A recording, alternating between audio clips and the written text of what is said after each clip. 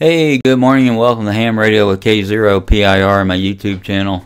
I really do appreciate all the likes, subscribes, and shares that I get. If you're new to this channel, please click on the subscribe button below. And when you see that little bell, click on the bell and you'll get a notification when I post new videos.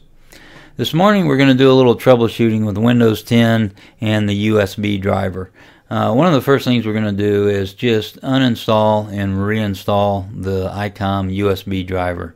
So here goes. Okay, if you're having problems, and a lot of them seem to be just no power output, sometimes all it requires is just uninstalling and reinstalling the USB driver. So that's what we're going to do this morning. And this link is the PDF file for the USB driver from Icom or Silicon Labs, and if you look under section 4 it shows you uninstalling the driver, and I'm using Windows 10, Windows 10 Professional. It also has Windows 8.1 and Windows 7, so you have your choice there. But let me go back to Windows 10 and we're going to install the driver. Right now I've got my radio turned on and the cable's connected to the computer, so if I bring up Device Manager, we'll take a look and see it is COM4 and COM5. And if I bring up the apps, I'm going to go to Settings and then over to Apps. It brings up all the applications, and if I scroll pretty far down I'll see the Silicon Laboratories driver, and right now I have 6.6.1 installed, and I put that on today. This is the older version. I put that on, so you might have this one, you might have another one, and if you're having trouble, let's just uninstall it and reinstall it. So what we want to do is, I'm going to go ahead right now and disconnect the cable from my computer. Okay, I disconnected the cable from the computer, and you'll see over in Device Manager it disappeared. But of course it's still showing up over here under Apps and Features. And if you just do a reinstallation, if you install over the driver, you'll end up with a couple of different packages over here. So the best thing to do is just uninstall it. So I'm going to click on uninstall. It goes to a blank screen. It asks me if I want permission to do that. Give the computer permission. I'm going to click yes. It's going to uninstall and it disappears. So I don't have it under Device Manager and I don't have it under the Apps and Features. Now the manual for Icom says before you install the USB driver, make sure that your cable is not connected. If you're getting one of these radios and it's brand new to you, don't connect the USB cable before you install the driver. Always install the driver first. So let's go over and find the driver. It's version 1.3 is the latest version. And you can find it on the Icom website. I'm going to click agree and it starts to install up here. I am using Firefox, so it's downloading. I'm sorry, not installing but downloading up here, and this is it, the latest one. I'm going to click on the little folder and it brings up another window, and I'm right-handed. I'm going to right click and then go to extract all and just let it extract it to a folder. And then I'm going to go to the driver folder, and I'm Windows 10. I'm going to choose this one, and Windows 10 Professional. I'm going to choose this one, and then I'm going to look for the 64-bit, the 64 installer, and double click on it. Again, it asks me if I want to give it permission, and I do. I'm going to click next, and there it is. It's ready to use. The drivers were successfully installed. Click finish. One thing I might have forgotten to mention, whenever I uninstall, I restart my computer, and then when I install, I restart my computer. And for me, it's just a matter, I might have some programs open and I want to start fresh, so I restart the computer to start fresh. It's actually a good idea not to have any programs running when you're installing these, but sometimes I forget. And let's just say I did a restart, and once I restart, I'm going to go and right now reattach the USB cable to my computer. Okay, so now I have the cable connected between the radio and the computer. And if I go over to Device Manager, it shows up the Silicon Labs COM4 and COM5. I've got the Icom 7610, so I get 2 COM ports. If you're on the 7300, you'll just see 1. So that's okay. I'm going to be using COM4. That's my A port. And I've got a video out on the 7610 and its virtual serial COM ports. Have a look at that on YouTube. So I'm going to be using COM4, and let's try a program. Let's go ahead and before I do that, let's take a look at the apps and features and see where it installed. And this is it. Now I'm at version 10.1.2, so I did an upgrade. I'm going to minimize both of these, and let's try Ham Radio Deluxe. And we'll do a little troubleshooting here. If you have your radio set up like mine, and I've got some snapshots, screenshots on my website, www.k0pir.us. If you have your radio set up like mine, you don't want to have any of these checked. So I'm using COM4 115.2, and then the CIV address is the default, which is 98. I've got these selected for auto start, so it's going to bring up Ham Radio Deluxe Logbook and Digital Master. Let me go ahead and hit connect.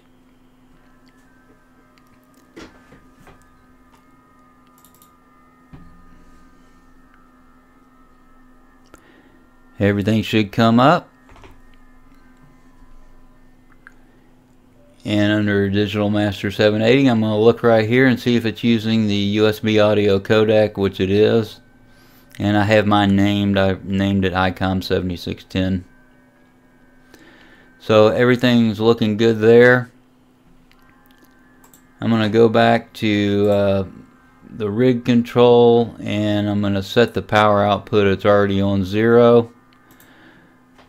Let's see. We're just going to test it and see if it's going to work. I'm going to go to a PSK frequency first. I'm not putting out any output. I don't have any output power, but hit send.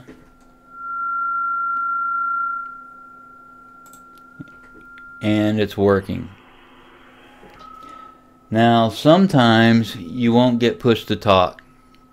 And the way that I have mine set up under program options, under push to talk, I'm using Ham Radio Deluxe DM780 and must be connected to HRD. So I'm going to hit configure the HRD connection. I can look over here and see I am connected to the radio, but I'm going to hit configure that, and this is the default. I can hit connect, and of course I'm connected, and then I'm going to hit save. So if I'm not getting push to talk, that's the first place I look. Now, if I'm not getting any output, first place I look is the sound card. And the Icom 7610, I named it that, but it's a USB audio codec for input and output. If I'm not getting any output power, I can click on this little box, the 3 dots, and bring up the sound properties, and that would be the playback. If I'm not getting any output, the playback, and the USB audio codec, I'll double click on it and take a look at the levels, and it should be anywhere from 25 to 75%, depending on how you have other settings in your radio and the software. 28, so that's fine. I think that's what mine's been normally. It didn't change any with the update of the driver.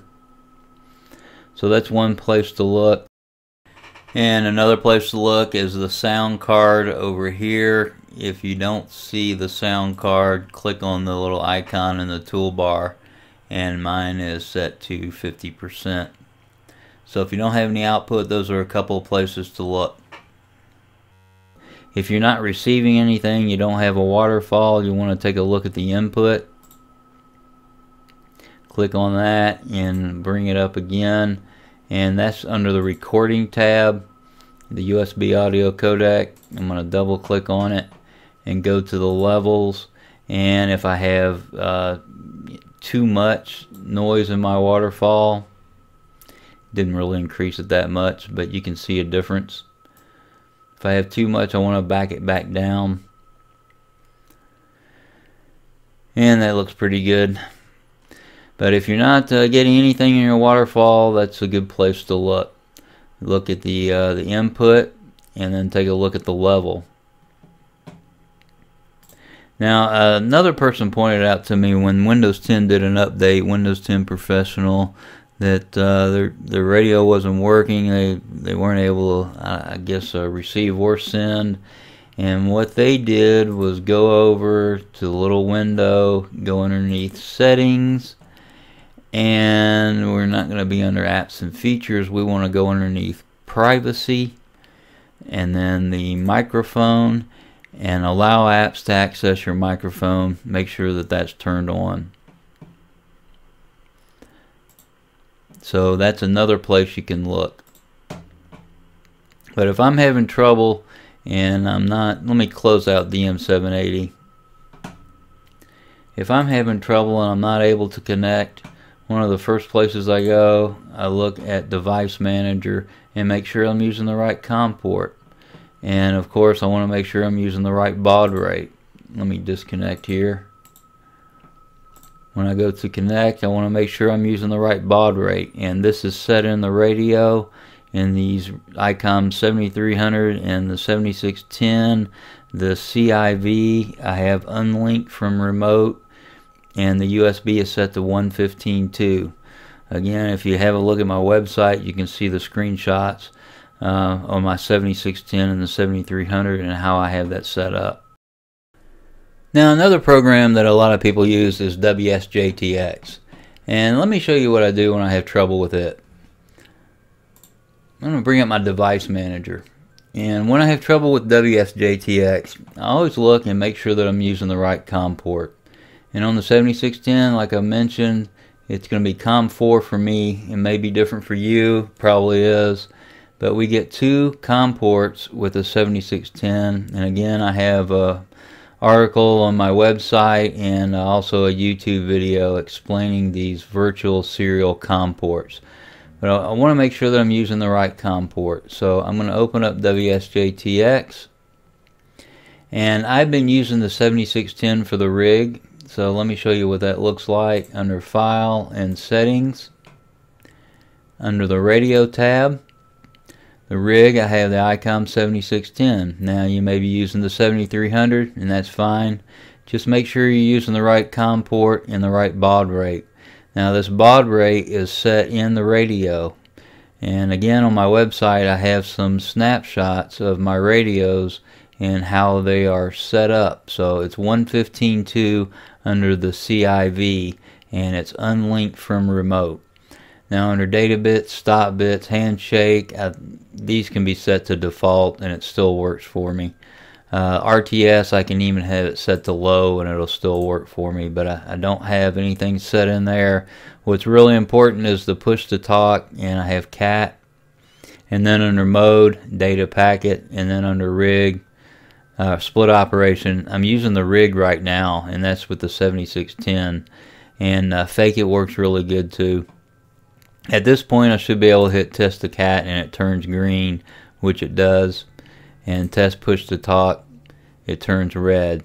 Now if I'm having trouble and I'm not getting the green under test CAT, for me it's usually the COM port. My baud rate I never change, and it won't change unless I go in there and do it.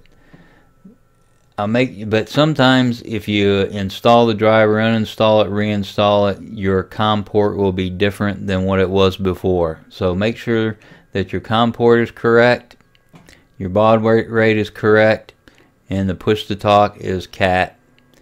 Hit the test cat and it should turn green.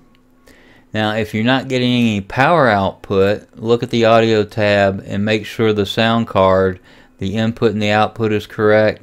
Your output, your power is the output, and it's the USB audio codec. Both of mine are set to mono. Somebody else mentioned to me that they changed this and it worked for them. Mine has been set to mono, and I've never changed that. So if you're not getting any output, make sure that these are set up correctly. And if you're still having trouble, you might want to try left or try right and see what happens there. But mine has always worked this way. Another thing with the Windows 10 update, and I was looking on another website, the resolution to their problem of transmitting or receiving was going into settings, and then look under privacy and look under microphone and make sure the apps have access to the microphone. Make sure that that's enabled. So that was an issue with the Windows 10 update.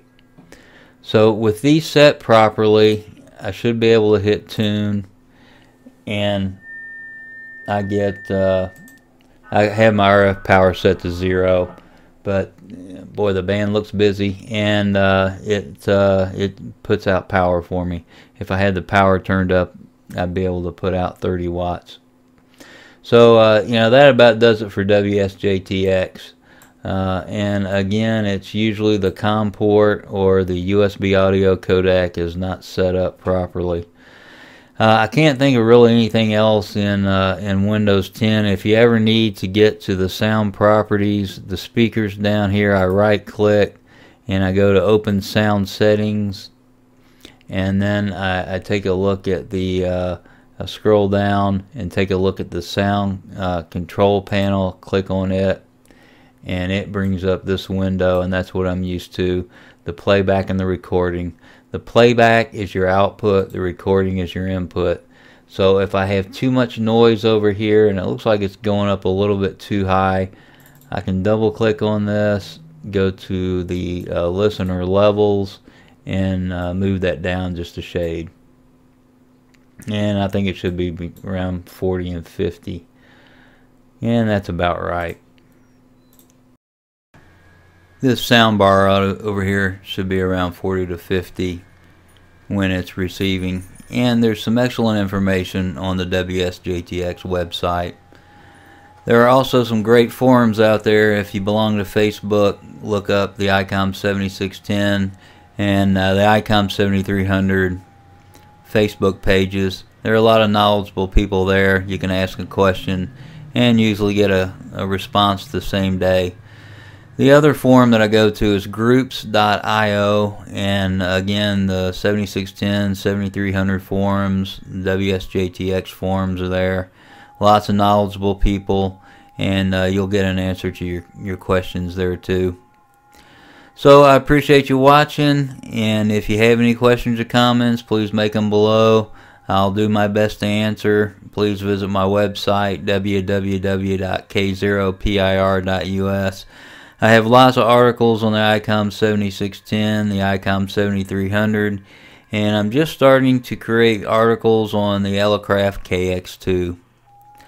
So thanks for watching. Please remember to like, subscribe, and share. Of course, tell your friends.